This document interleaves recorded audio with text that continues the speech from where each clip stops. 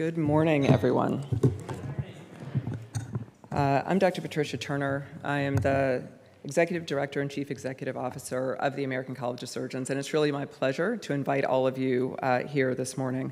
And I want to thank you for joining me and my colleagues here on the dais as we talk with leaders in the DC hospital space about quality, about the power of quality and how we enhance quality in surgery for our patients. So I'm going to start out this morning with a short video so we can roll the clip to set the stage.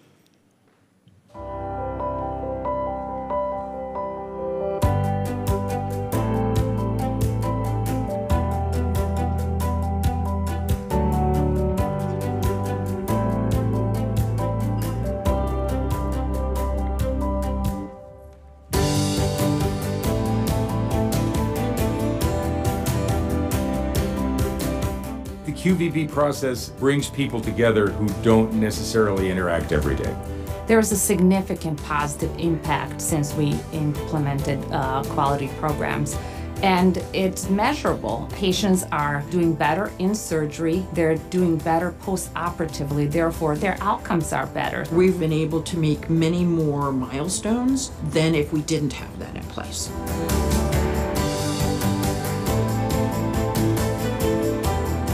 It really gave us an opportunity to really stand up and think about what it means to deliver surgical care at a high level of excellence. Let's face it, there's room for all of us to improve.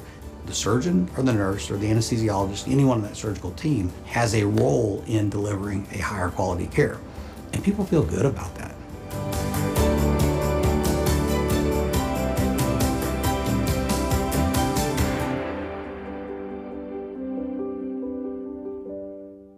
So this is what quality looks like on the ground. You can experience with those individuals who are in the video their commitment to improving patient outcomes, and you can hear how our ACS quality programs are integrated into those efforts to help their teams do the best work. And as you can see, we are all striving to be as effective and efficient as possible, and that is fundamentally the power of quality, and that's what brings us together this morning. So it's a privilege to be here with you and with our panelists to discuss the power of quality and discuss how we can all work together to most effectively deliver the best quality and highest quality surgical care for our patients. For more than 100 years, and in fact I was having a conversation just as we were chatting in the back, for more than 100 years, the American College of Surgeons has been at the forefront of surgical quality. It has been a hallmark of what we do since we were founded in 1913.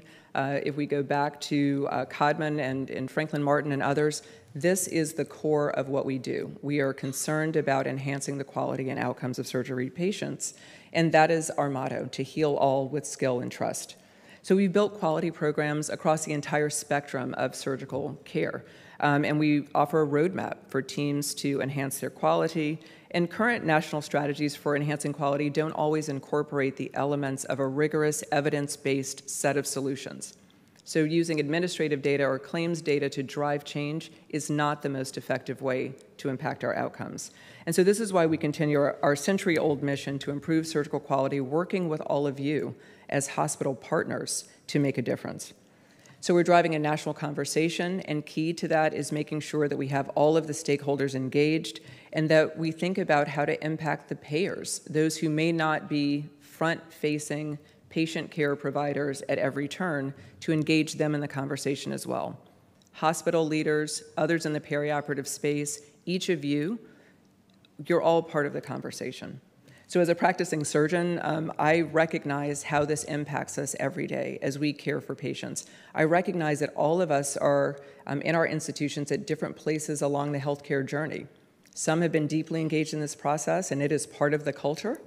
Some of us are relatively newer to this conversation and need support to see how you can bring about that culture of safety and trust and change.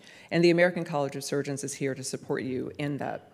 I know that everyone here is passionate about this. I know that everyone here wants to do the best thing for our patients.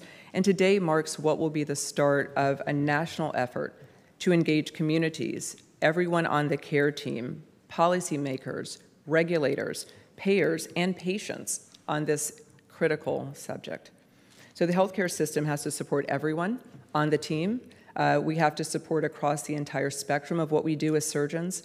We are the engines that drive many institutions, and as a result, we have to be part of the conversation. This is not something that can be done in isolation without the clinicians and the patient-providing surgeons in the conversation.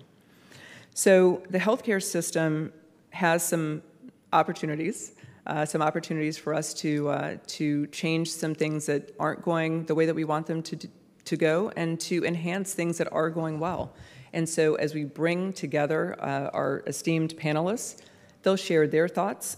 I'm excited to hear from them to discuss this critical issue. I thank all of you for being here this morning. I recognize that we're all part of this conversation, and I look forward to ongoing conversations about how we can impact, at the end of the day, the outcome of the surgical patient. So with that, I'll turn it over to TANISHA CARINO to introduce our panelists and get us started. Thanks again. Thank you, Dr. Turner. I'm TANISHA CARINO, and I'm a partner at the Brunswick Group. I'm delighted to chair this esteemed panel. I've spent 25 plus years working to improve patient lives in the healthcare system and leadership in government, nonprofit, and the for-profit sector. And it takes all of these sectors working together under this rallying cry for the power of quality for us to achieve the outcomes I know every single one of us wants out of the system. And our panelists today are going to tell you exactly what that means to them today, an outlook for the future, and make this idea of the power of quality very tangible. So with that, I've asked each of the panelists to open with some just opening remarks to give you all some grounding on their perspective. We're going to go to a moderated discussion, and I'm really hoping that we have enough time to take one or two questions from the audience before Dr. Turner closes us out. So with that, I'd love to invite Dr. Clifford Coe, who's the director of ACS's Division of Research in Optimal Patient Care, to start. The division houses all of ACS's quality improvement initiatives, including programs in trauma care, cancer care, pediatric surgical care, age-friendly surgery, and also its national and international clinical data registries. With over 4,000 sites in the United States participating in an ACS quality program, Dr. Coe and his team touch millions of lives each year to improve their quality of care. In addition to his role at ACS, Dr. Coe is the Robert and Kelly Day Professor of Surgery at UCLA and a Professor of Health Services at UCLA's Public Health School. And in his spare time, he's also pursuing a doctorate in Cambridge to even more so understand how to drive and improve our quality of care here. Dr. Coe. Thank you, Dr. Carino. Can't learn enough, so yes, thank you. We're always learning. Well, good morning, everybody, and thank you for having us here. Maybe I can start off by saying that I think everyone in the room believes in their heart that quality is paramount. We need to strive continually to achieve quality, and we never should be satisfied with the quality we are at. We constantly have to get better. Here in DC, 20 years ago, the Institute of Medicine released the report "To Err Is Human," where 100,000 deaths were occurring needlessly. And since that time, that really spurred on this movement of quality. And at that time, when we looked at mortality, we wanted quality to be safe. We didn't want to have patient harms. Now, in the ensuing 20 years, we really defined the different domains of quality of not just safety, but timeliness, effectiveness, efficiency, patient-centered, and equitable. And these are the things that make healthcare right now increasingly complex. In the landscape now that is increasingly even more, makes it more difficult and complex. And so one of the things about this campaign is that we want everyone to join the college and everyone working together collaboratively to redouble our efforts and prioritizing and committing to achieving quality. I think in this session here, I will talk about a lot of everyone here on the panel will talk about our experience with the American College of Surgeons quality programs and what we actually have been working on for decades, even before the To Err Is Human report came out. And we really now want to share what we have done, what our experiences are, what the evidence has shown, and a proven way to achieve this quality, this increasingly complex quality in the current landscape. So, thank you. Thank you, Dr. Coe. It's my pleasure to next introduce Dr. Sadawi, who is the professor and the Lewis B. Saltz Chair of the Department of Surgery here at George Washington University. He is currently serving as the Board of Regents of the American College of Surgeons and is the past president of the Society for Vascular Surgery. He served on the Quality Committee of the Board of Regents for the ACS in the last 6 years. He's an academic vascular surgeon with over 150 peer-reviewed articles, 60 chapters, and an editor of 3 books in the specialty. Thank you, Dr. Sadawi, for joining us. Well, thank you very much, Dr. CARINO. And thank you all for being here. Now, quality occupies a center stage in the American College of Surgeons. The quality structure reports to the highest level of management as represented by Dr. Turner, and governance as represented by the Board of Regents. So I will start by saying, in this day and age of complex technology, surgery has more and more become a team sport. And this is extremely important because the whole surgical team and all its components needs to be aligned on quality principles for surgical programs to be successful from quality and outcomes perspectives. This applies to the whole continuum of care, preoperative, intraoperative, postoperative, and even post-discharge from the hospital. Now, one very important component of that team are the trainees in teaching hospitals, medical students, residents, fellows. Not only they should be aligned with the rest of the surgical team, but also they need to be trained in the principles of surgical quality early on in their training for quality to become part and parcel of their education process. Therefore, the American College of Surgeons, as the House of Surgery, put together last year a summit of organizations involved in surgical education to start planning how to incorporate surgical quality education in the various stages of surgical training. In this summit, the college also included subspecialty societies, since most fellowship programs are subspecialty programs. Actually, the college is now collaborating with subspecialty societies to establish new quality verification programs. A case in point is the Vascular Surgery Quality Verification Programs that was launched just 3 weeks ago by the American College of Surgeons and the Society for Vascular Surgery. As a vascular regent of the college, I worked on the process of putting together that program for over 3 years, got a bit delayed because of COVID, but now we have it. Now, one might ask, why this collaboration? What's the benefit of it? Well, we believe this is a match made in heaven. Because on one side, the college with over 100 years, as you heard from Dr. Turner, 100-year experience in this area, and the complex infrastructure that the college has built over the years. And on the other side, the specialty society with its intricate knowledge of the specialty, its practice guidelines, reporting standards, together are able to produce very comprehensive, clinically oriented programs for the patient's benefit. And lastly, I would like to emphasize that at the center of this whole effort has always been the patient. By improving clinical outcomes as measured by data entry into approved registries, using risk-adjusted analysis comparing a certain hospital to national outcomes benchmark, and periodic site visits of the programs, ensuring the presence of the appropriate infrastructure as indicated by standards specific to that particular specialty, will result in appropriate, equitable, and outcomes-measured clinical care.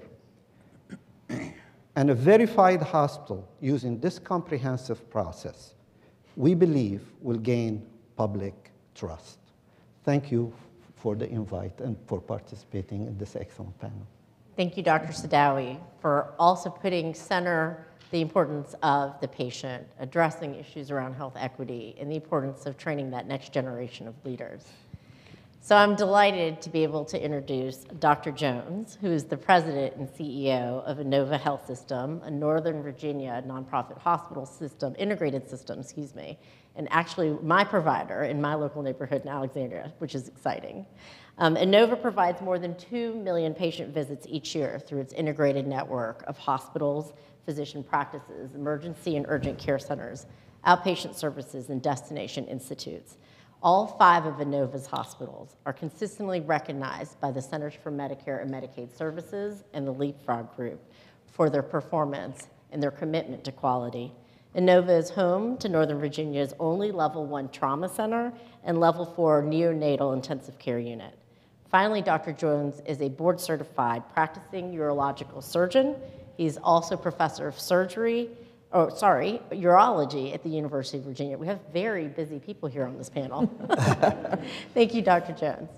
Thanks so much. Appreciate the opportunity to be part of this and to speak on behalf of this work. I think as the CEO of an organization, my responsibility is broad. But at the end of the day, I think why we focus on quality, and I want to go beyond just quality, is that twofold. One is it's the right thing to do. I mean, this is not rocket science. We want to have quality. But when I trained 35 years ago, when we talked quality, it was with a small q. I mean, we just said we're good, and we actually, it's easy to say you're good, but then we actually look at outcomes, then you figure out that none of us is as good as we should ultimately be. So at the point where we quit improving is the point when we should probably start thinking about stopping, because it should always be a journey.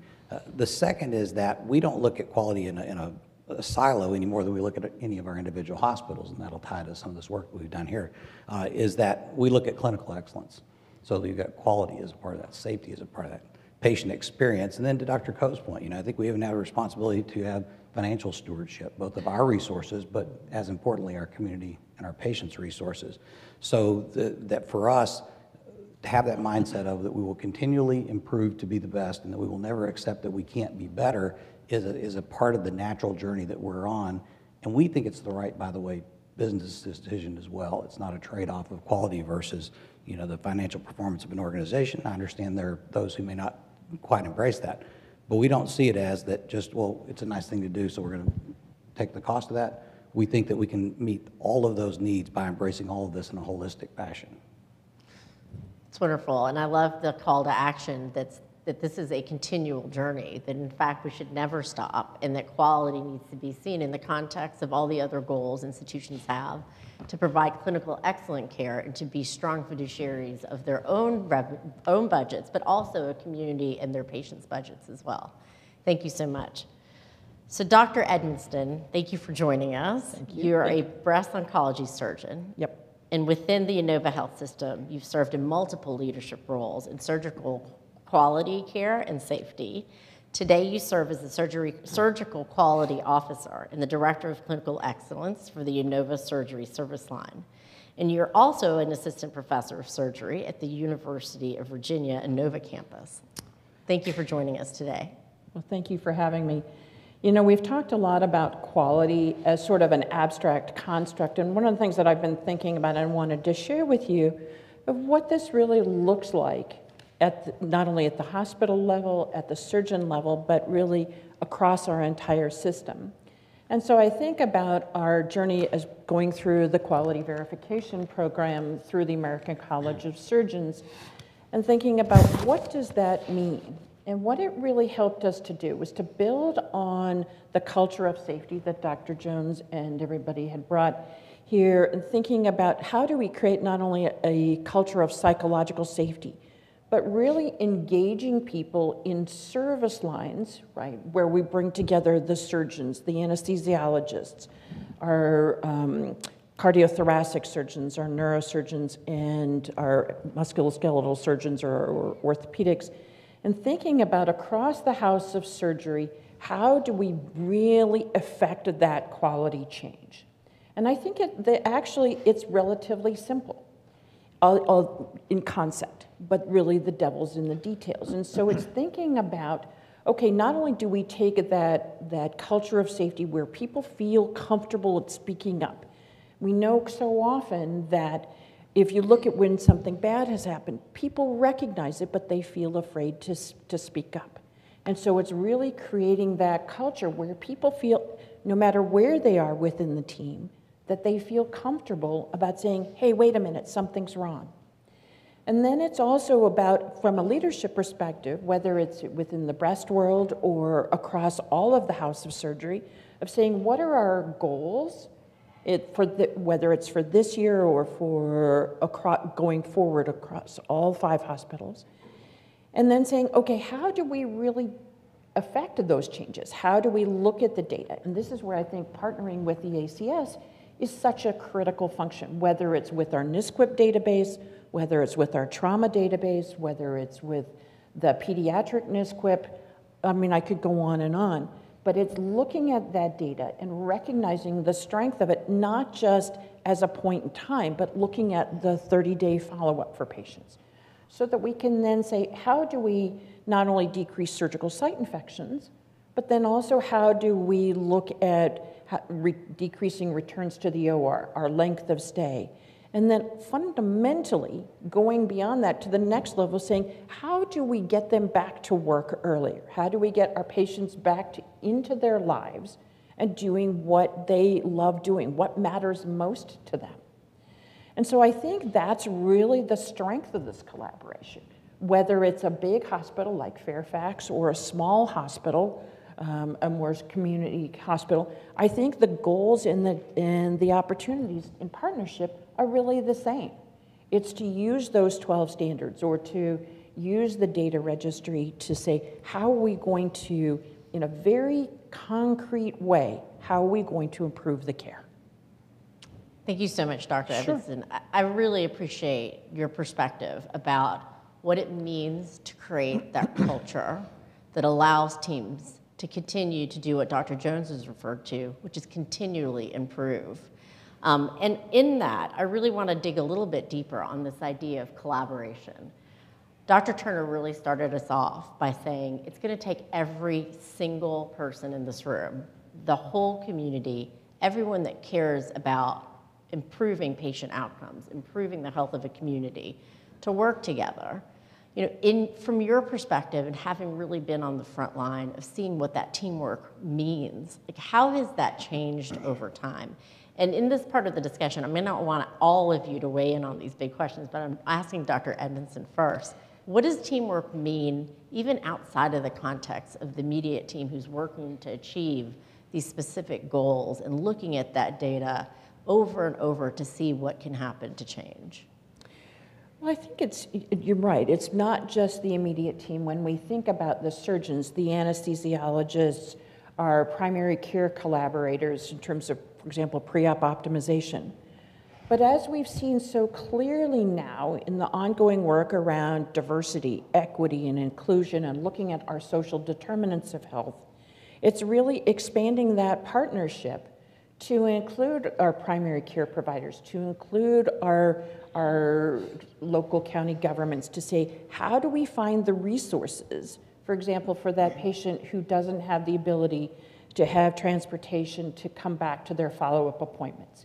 Because if we're really going to make an impact, not just in terms of the immediate outcomes, but again, getting them back into their lives and achieving those long-term outcomes, we need to bring all of those people together to focus on the patient and their families. Thank you, Dr. Edmondson. I'd like to hear a little bit more from Dr. Jones and Dr. Sadawi about this idea of the community. Hospitals are a major driver, economic driver, talent driver, employer, but a force for change in any community that they serve. How have you seen this focus on quality change the way you think about partnership for your institutions and communities? Well, I mean, one of the areas that I would like to emphasize, actually, which I don't believe we really talk too much about, is that how to involve the patient and their families, actually, in that whole process. And I think that becomes extremely important because they will start understanding what's going on, and they help themselves, and they will help us take care of them. And they are part, obviously, of that community. Actually, they are the closest community to the patient, the family, if they do have a family around them. This is an area, I think, that we haven't really much approached.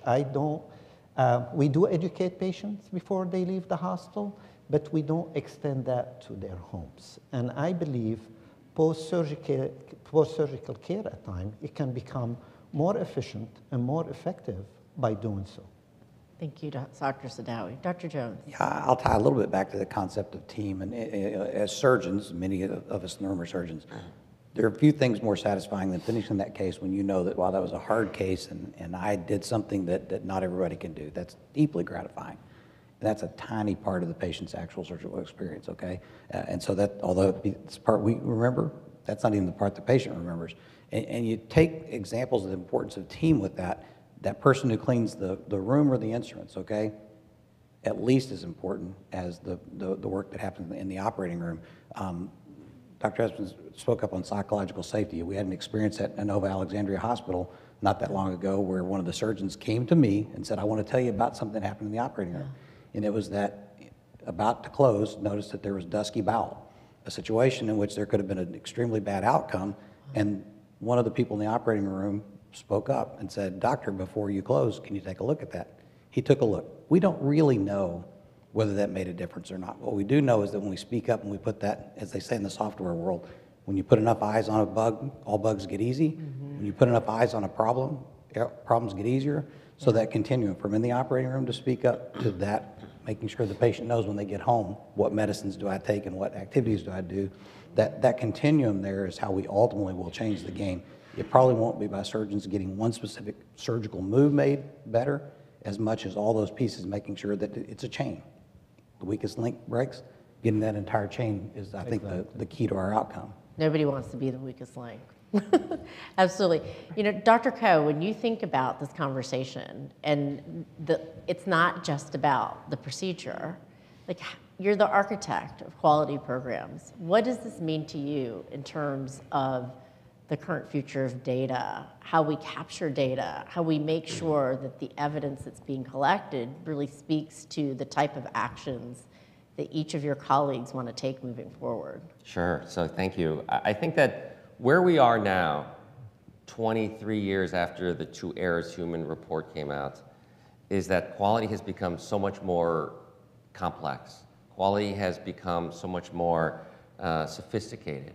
And when we think about just a simple measure of mortality 20 years ago to now, we are in different domains of quality. We have a lot of different metrics that we have to deal with, that it becomes increasingly complex for us to do that. The best way to do that is with data, because we want to know exactly what's going on. We need it to be risk adjusted and all the analytics that our computers are helping us to do to know how we're doing.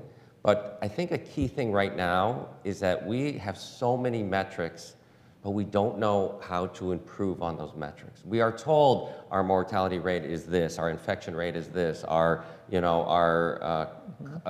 urinary tract infection is this, our pneumonia rate is this.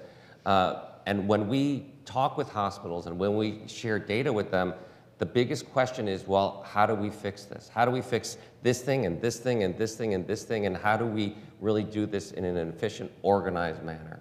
What the college has done, and it came to us that we need to have not just the data and the metrics that tell us how we're doing, but we need to figure out and share with everybody how to get better. And that's what these quality programs do. The quality programs have standards that set up what are the things we need to do and what are the infrastructure and resources we need to do them. If we just say, like, your rate of outcome is this without letting people know, letting hospitals know, letting doctors know, letting the whole team know what to do, it becomes a free-for-all. And that's, I think, what we see a lot of. That's why we have a lot of variability in healthcare. We need to standardize how we do the processes. We need to standardize our resources and how we organize our care. And if we know something that works, and we have thousands of hospitals where we've worked with for decades and figured out how these things work, and so now that's what we want to promote now, is not just measuring the outcomes with great data, which is clearly essential, but what is needed to actually improve the care. We need to improve improvement.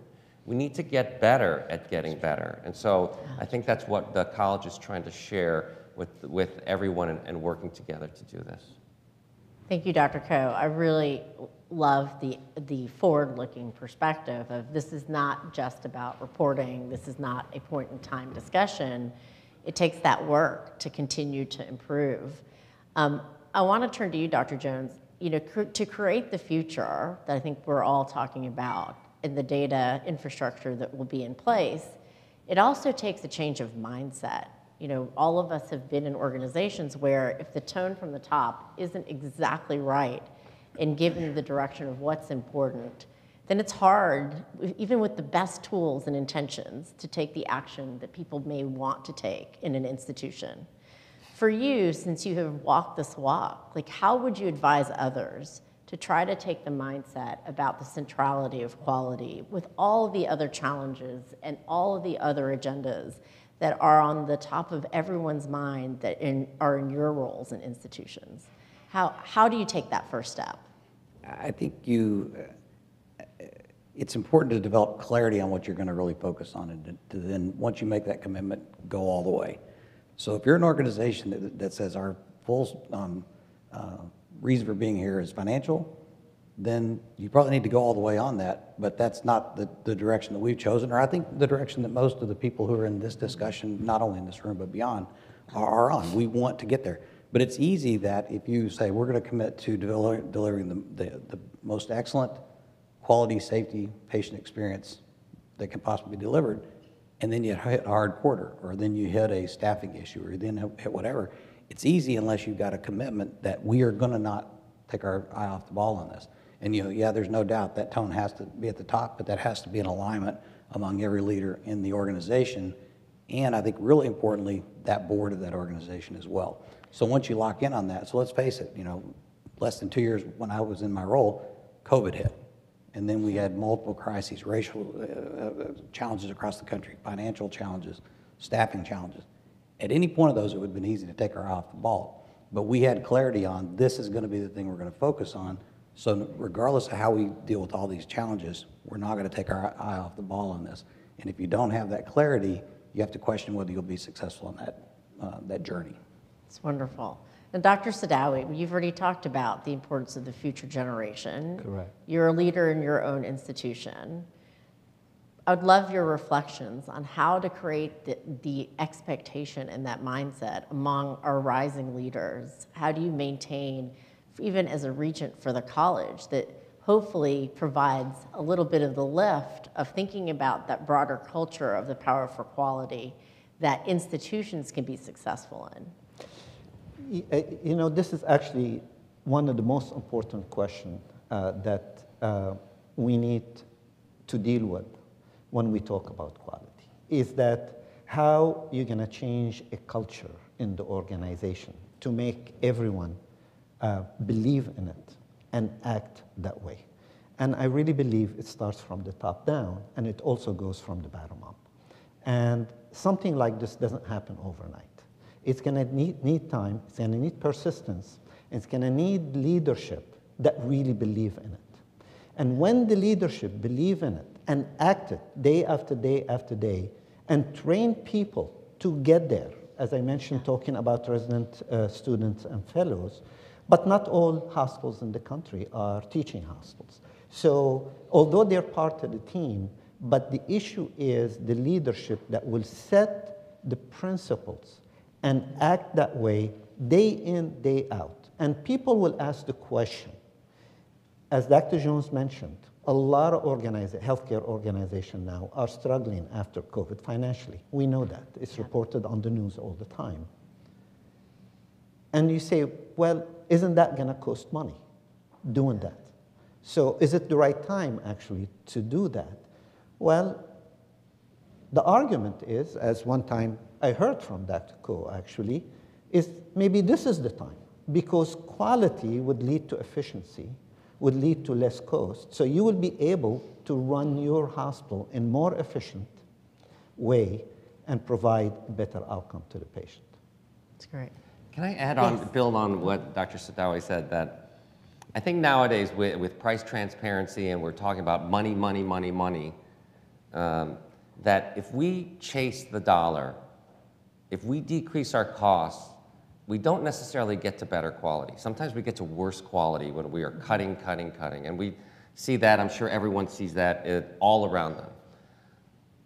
To pick up on what Dr. Sadawi said, however, if we prioritize quality and quality gets better and there's less complications and we don't have to do a readmission and we don't have to have the patient come through the ER, the ED, the emergency department, and we don't have a complication where we need to get radiology involved and get more tests, and we make things more streamlined, then that does save money. We know that. We've shown that over and over again in trauma care and in cancer care and in care of children and care of the older adult.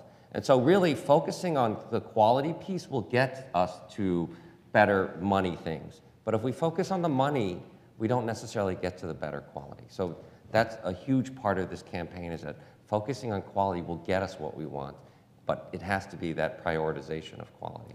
If I may add one thing very quickly. Absolutely, it's supposed to be a discussion. Yeah, I mean, one of the most common questions as a regent at the college that other surgeons ask me all the time. If we're doing well, and we're becoming more efficient, and we are respecting all these principles of quality, our patients doing well, and we're actually saving money, how come insurers, whether they're governmental or third-party payers, are not rewarding us for that? Yeah. So when is the time? And this is what surgeons ask quite often. Yeah. So when is the time that insurers, again, to include government payers, gonna look and say, if you're participating in these programs of the American College of Surgeons and you are achieving a certain level, we're gonna reward you. When that's gonna happen? I think that will become very important to what Dr. Ko was saying, and in that people will start adopting all these principles of quality, adopting the college program, because they also know as CEOs and as department chairs that that's gonna lead to better reimbursement in their area. Yeah. So TANISHA, Absolutely. if I can add on another point, you know, as we've seen the expansion of Leapfrog and U.S. News and World Report rankings, patients and who are really ultimately consumers as well are looking for sources of quality verification. Yes, we are. And so if we think about this quality campaign and the verification, whether it be through QVP or through the trauma program, that really is another clear validation of not only the quality at individual levels, but really across the whole system. And that, I think, particularly as patients and consumers become smarter and are looking for that data and that validation, this then becomes an even stronger reason for hospitals, whether they be big or small, urban hospitals, community hospitals out in southwest Kansas, for example. How do we then use that? And that's, I think, this is one of the biggest reasons, in addition to not only making us better, but because this is what the patients and consumers are looking for. And they are very, very insistent and are going to make their healthcare decisions based off of it. Yeah, I love the fact that you brought this up, because I think so many of us as consumers, we're inundated with information. You have too much information, but what we lack oftentimes is the point several of you have brought up, which is, who can we trust? Where do we put our trust? And Dr. Jones, I'd love to have you reflect on that as an institutional leader, as a community leader in this area. Like, what does this idea of trust, the focus on quality, mean to you as somebody who is interacting with so many different aspects of our communities? Yeah, it's foundational, and it's funny that, this quote, something that I frequently talk about, especially when we're talking with partners, is that we are literally in the trust business. Is that why would anyone possibly come into any one of our doors? Why would anyone possibly trust us with our hands unless there is that trust, to be a little bit redundant there. And so I think, to Dr. Edmonds' point there, we see hospitals around the country that are saying they're not seeing as many patients now. And we see hospitals like ours, which actually we can't hardly take care of all the patients that we have a need for. And I believe strongly it's because we have that trust. They know that in that moment of need, having a child and needing a ruptured aortic aneurysm, They know that they want to go to someone that they can trust. So I believe it is a key driver of our business. I think it's a sacred trust, by the way, too, because it's easy to break that trust. If at some point they think that we don't have their best interest in mind, that one time, if I thought that, I would never allow another family member of mine to go to that hospital. So I think that it's both as systems, hospitals, and as individual surgeons. Yep. Well, we're sitting here at the National Press Club in Washington, D.C., the heart of the most powerful drivers that are setting a framework for the incentives that exist in healthcare that sends signals, maybe arbitrarily, for things that it may not realize some of the consequences that this panel has talked about.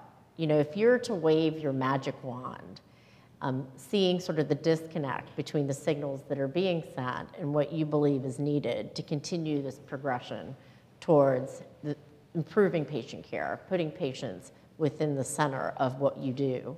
Like, what would you want to tell the policymaking community? What's needed to make all of your lives easier to continue to drive for that type of excellence? I would tell them that surgical quality is different than when different in that it needs to have different parameters rather than what now they're applying in the hospitals at large. And the American College of Surgeons actually is the go-to organization for that. It's very important, obviously, what we do, the CAUTI and CLABSI and all that stuff in the hospital. But there's so many other parameters that surgery has to live with in order to achieve a certain level of quality that is comparable and that is providing the patient with the appropriate care with excellent outcomes. That's number one. And number two, as I mentioned before, let's start thinking how are we going to reward that? So hospitals like Dr. Jones' hospital, he's the CEO, putting all the work, putting all the expense to improve quality, then they should be rewarded.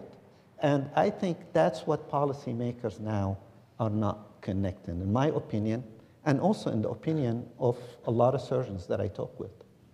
Thanks, Dr. Sadawi. Anyone else want to reflect on that question? I think it's hard to measure a lot of important things. It's been said that only measure things that matter. I would ask, do you love your family? Well, you can't measure it, but you love your family. and so it's easy to measure some of these, especially the early quality metrics. Harder to measure that completeness of the overall care that one gets. So that I would just be cautious to not get stuck on surrogates that aren't meaningful, including most of what the press is interested in is cost, okay? Appropriately so, with no focus on really what is being obtained for that cost. And I can't tell you it's simple to get there, but if I gave advice, it would be to dig deeper and look at what are we really getting out of the healthcare system. And if we're getting delivered quality care, that certainly should be rewarded. If we're not getting quality care, not only should it not be as rewarded as well, but also it means that we need to focus because we're not getting that quality.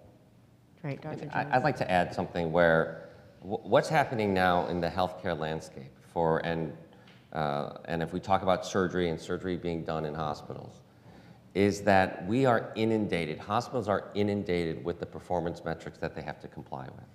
So just in surgery at the hospitals I've visited, I've spoken at, I work at, there are over 300 metrics just within surgery that our hospitals have to do. 300.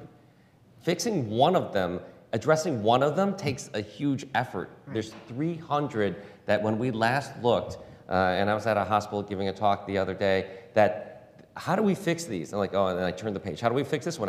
And like, it's a stack of things that hospitals are having to do.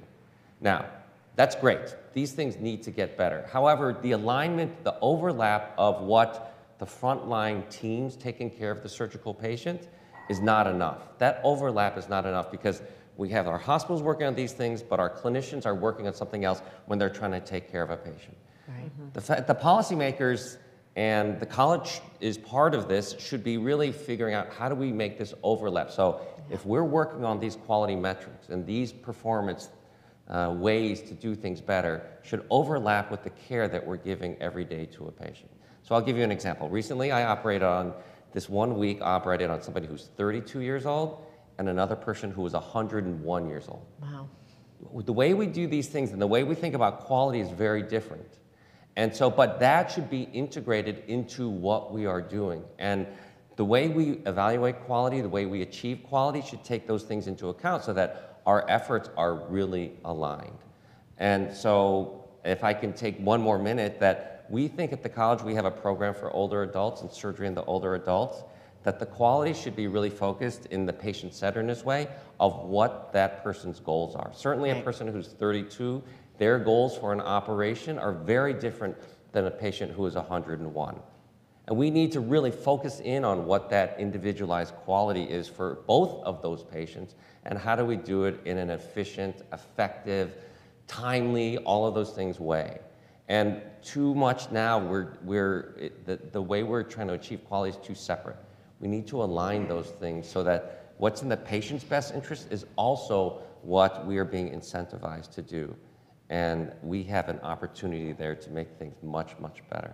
Thank you, Dr. Coe. Before we open for any questions from the audience, I'd love for you to reflect on what Dr. Coe is saying when it comes to these teams that see exactly what they want to improve on and have to operate within the macro reporting environment that exists. How do you keep them focused? How do you keep them sort of continuing to be like focused on what's important? Well, I think it's about, you know, at the very beginning of whatever time period, it's about saying these are our priorities.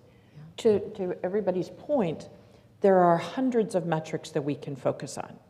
But if we try to boil the ocean, as I say, and we try to focus on all of them all at once, we end up achieving nothing. And so it's really about saying for a particular time, and as, for example, within clinical excellence at Inova, we think about, okay, what are we going to focus on and prioritize for this period of time?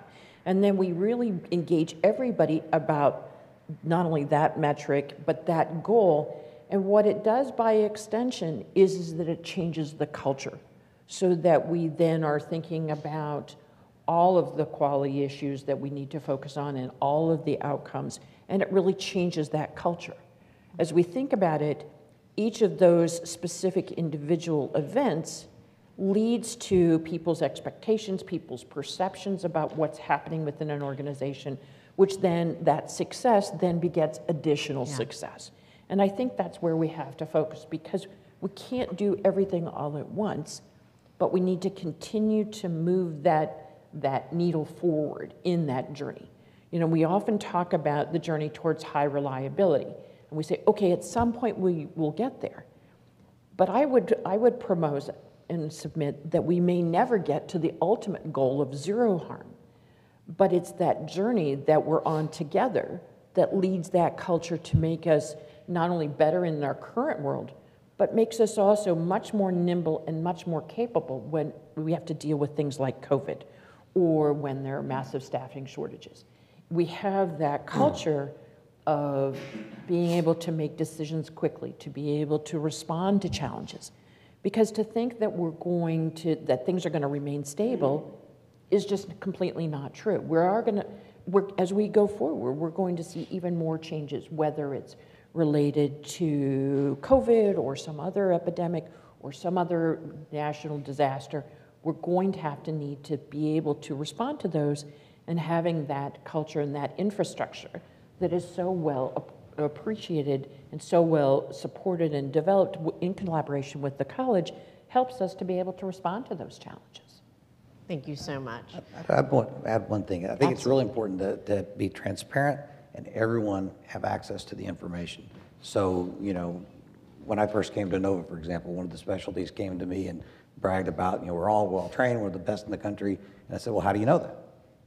And, you know, kind of silence. Well, to their credit, they came back about 2 weeks ago and we had our annual check-in where they went and looked at their own quality. And they came in proudly showing a report showing not only that indeed that they were phenomenal, but by the way, they'd gotten better over the last 4 years in the time that they had been focusing on that. So, but unless everybody sees that, it's always easy to say I'm doing a great job.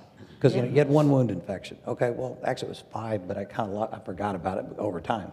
When you really look at the data and you see that you've got wound infections are in excess, then you can focus on it. But you got to make sure everyone who has an impact can see those data, because it's always easy to hide unless you have to look at them together. So the more transparent we are with our data, posting, you name it, the things you decide, when you, and frankly, put them on the surgeon's room door is a good example. When you're looking at that and your infection rate's higher than everybody else's, that's right. No surgeon in the building. We're humans, right? Right. That behavior, and I love the idea of this idea of reporting, that transparency within institutions, but even across institutions, across communities. We all want to be better. We all want to be the best. We want the bragging right. So I want to be able to at least take one or two questions. I'm looking at my colleagues on how much time we have. Any questions from the audience? Great, please introduce yourself. Good morning. Fantastic conversation. Where do I start? Talithia McBride, I'm the Vice President of Quality at the Federation of American Hospitals. So as I hear this conversation and I think about what my members are dealing with, right? And this transcends this area, the Washington, D.C., inside the Beltway, right? Rural communities, in communities that didn't expand Medicaid, the politicization of quality, wherein this was probably in my 25-year career focusing on quality, where quality measurement science, the evidence was debated. Right? And as we're coming out of COVID and the ending of the public health emergency, what that brings in terms of what hospitals have to prioritize, competing priorities. You talked about measurement burden. We saw our quality programs at the federal level weren't resilient to handle COVID, right? We saw measure suppression policies put in place, a lack of transparency. We don't have the folks, we don't have the staff to actually maintain safety protocols that were in place pre-COVID. So now that the administration has come back and said, hey, we want to target 0 preventable harm in the next 5 years, how do we get there? What is the role of innovation when we aren't going to return back to pre-COVID in terms of infrastructure? People aren't entering the healthcare industry like they used to. What are your answers for that in terms of recruiting young talent to be surgeons, to be nurses? I could go on, but I'll stop there. Go ahead. Take any of all of that question. You can say anything and it would answer something. We'll Tell me, it's basically, how are we going to make this better? Go. Please, I'll take just a little bit of it. One is, I think that's where, indeed, you have to have outside resources. You have to come together, and this is a great example. If in any one of your individual hospitals you try to solve all this, there's no way, right? No way. But you have a whole country of people here. You have a whole community of surgeons around you that you can reach out on, and you're not going to be able to boil the ocean, as Dr. Evans had said. But if you can take those that really matter, and you can agree on them, and you can find the support around, I think that's the best solution, because you're not going to be able to do it on your own. That's frankly how I think we've done well as a system, is we didn't try to solve it as one department or as one hospital. We said, and so when Dr. Evans and Dr. Moynihan came to me and said, we want to be, to my knowledge, the first to be involved in this as a system, what do you think about that? I said, this ties to everything we've said, that we will become a system, and that we will focus on clinical excellence. To me, that was why it was such a no-brainer to get involved. And we're the beneficiaries of that, and more importantly, the patients in our communities are the beneficiaries of that. I know that so I've been with the College of Surgeons for over a decade, and when we develop and we constantly iterate our quality program, we have 18 quality programs in trauma care and cancer care and so forth. We are constantly iterating our programs for the exact things that you're saying. That does this work at a university setting? Does it work when we don't have residents, we're not training, but we're in the community? Does it work in a rural setting? Does it work in the safety net, critical access settings, and so forth? And so if I take the trauma example, if you're driving down the road on the freeway in traffic in Los Angeles, and you see an accident, we know that that person who is injured will have the best chance of going to a trauma center, right? You don't want them to go to a non-trauma center. We know that they will do the best outcomes if they go to a trauma center. So then what's the next step? Well, what is a trauma center? What is a trauma center in this type of setting or in that type of setting? And the college has spent years and decades of experts and with data and evidence to figure out, well, what is a trauma center? What things are needed? Now, we don't want to say that, oh, you need 100 people to do all of this stuff, but what is the most efficient way to get the resources there to take care of that patient who is injured? Right. And that's what we do in all of these in 18 different areas to really figure out how do we give this optimal care for these patients in these different clinical settings. And I think that, we had talked about trust. We trust our doctors. I trust my doctor. I was thinking about this the other day in the operating room, that this patient going to sleep with the surgical team, that trust the anesthesiologist to put them, it's difficult. Like, you're gonna trust this person to put you to sleep and you don't know what's gonna go on.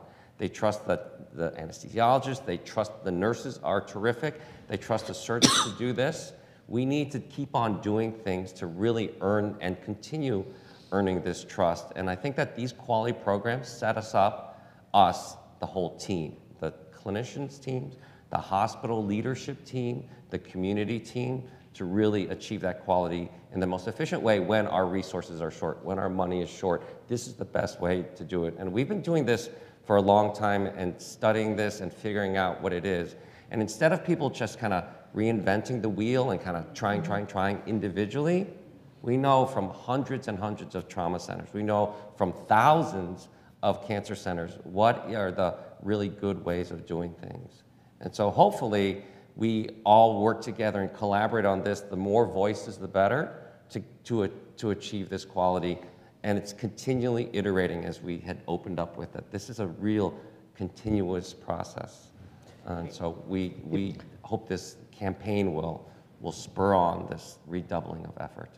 If I Go ahead, and Dr. Edmondson next. Go ahead, Dr. Sadawi. Okay. If I may add to a little bit Dr. Ko said,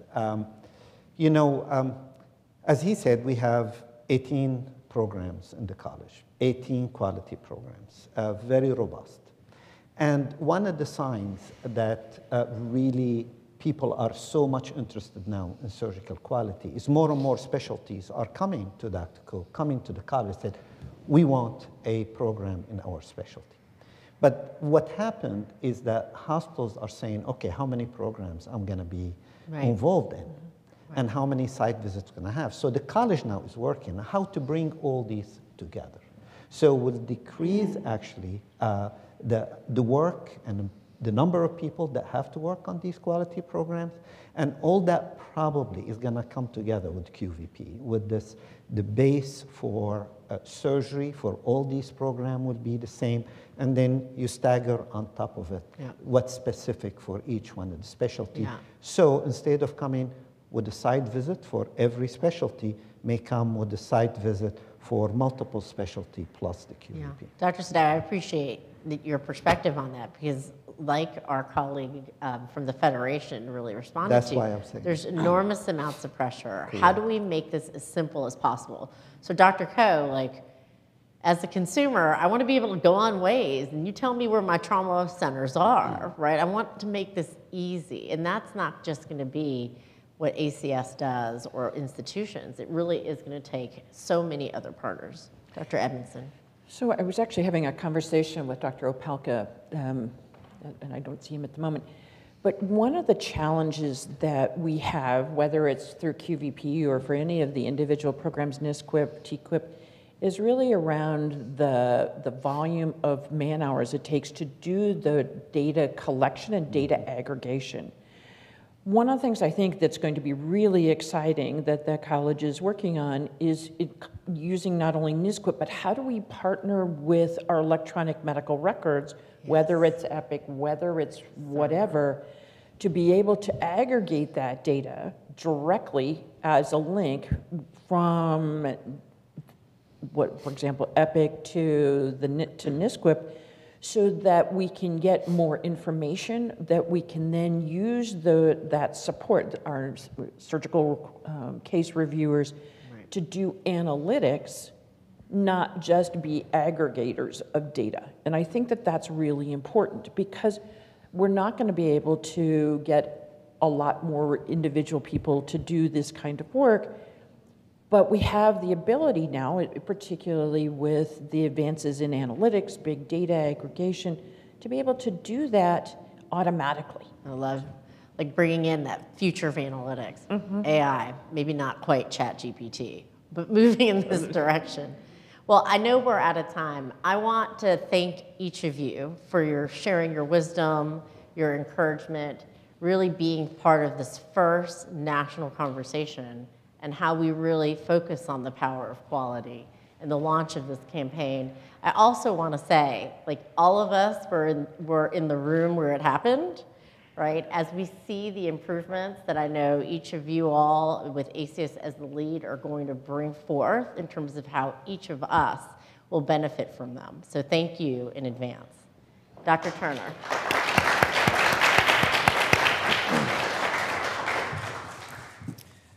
So I'd like to thank our panelists. Obviously, your thoughts and your expertise are extraordinary, and we really sincerely appreciate you being here and sharing your insights. And I want to thank all of you for participating in this conversation.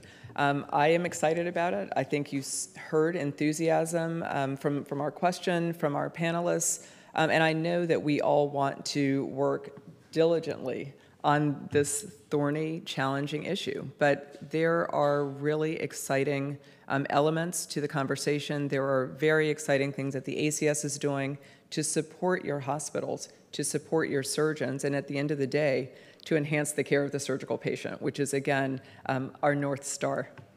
I want to let you know also that I'm really inspired by the work of our 87,000 members of the ACS. I mean, this is an opportunity for us to impact patients broadly. The patients that are cared for by surgeons of all specialties, in all environments, the urban and the rural, the quaternary care academic institution, the critical access hospital, the community hospital. We know that most care in this country is provided not in the academic setting, I'm an academic surgeon, but most care is provided in the community. So our goal is to meet hospitals where they are and to help them move from good to great, to coin a phrase, or to move from wherever they are along the quality journey to a better place, because it is indeed a process. This is not something that you do once and you're finished. It is not an opportunity for any of us to rest on our laurels, no matter how well we do. But it really is a process that is an ongoing effort to continually improve quality. And as Dr. Coe said, we have a rigorous verification program. We are leaning into that trust element of our 110-year-old motto, to heal all with skill and trust. We need our patients to know that there is a seal of approval, if you will, that lets them know that the hospital is engaged in quality, the surgeons are engaged in quality. And so our quality diamond, which I know you saw in the back, which is on the trifold that you had a chance to pick up, that is really a representation of hospitals that are engaging with us on quality, who are willing to participate in this cycle of continuous improvement, which is plan, do, review or study, and then act. So this is a continuous process that never stops, and no matter how well we do, there's always another opportunity for improvement. So we're awarding hospitals that meet these high standards a Surgical Quality Partner Diamond. So you will begin to see that. And that is really a representation that patients can rely on, that any of our surgeons can rely on, that you can rely on to know that you're partnering with us. There's 18 programs now. There's others that are quite literally in development. So we will continue to add quality programs because we want to make sure that every patient has an opportunity to be cared for in a program that's one of our processes.